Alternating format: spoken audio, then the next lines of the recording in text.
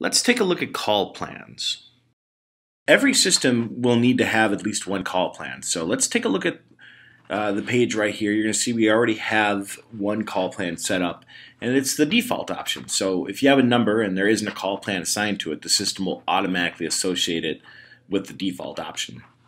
Now, if you want to create a new call plan, you could absolutely set that one up as your default. But let's take a look at what happens when we click on Add Call Plan.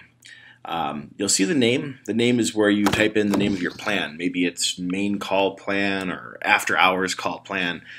The greeting is your personalized greeting. Now, if you decide not to upload one, and it should be an MP3 form, a default greeting will be used. And our default recording is a woman's voice that says, "This call may be recorded for quality assurance purposes."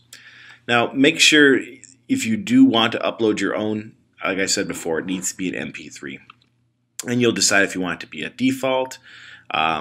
Business hour routing is where you set up where you want your calls to route during the business hours of your company. Taking a look at the drop-down menu, you'll see you have options, menu, voicemail, directory, queue. Same thing with closed hours routing.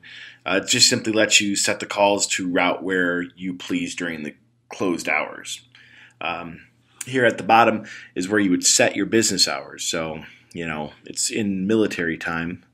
So, from 12, and if you want to do it end at 5 o'clock p.m., you'd have to go to 1700.